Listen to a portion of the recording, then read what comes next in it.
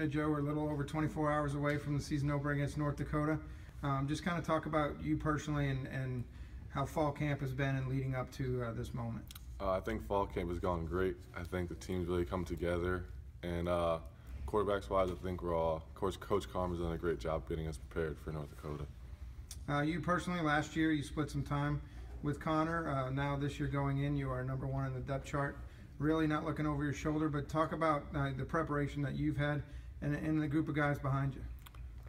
Really, it's been the whole offense that's been great this whole year. I mean, we've all really come together and studied all together. It hasn't just been like a sole guy. It's been really a team effort, and I think that's what's going to separate us this year. You also have to be excited as the quarterback. You got some new weapons to throw to this year. Just kind of talk about them.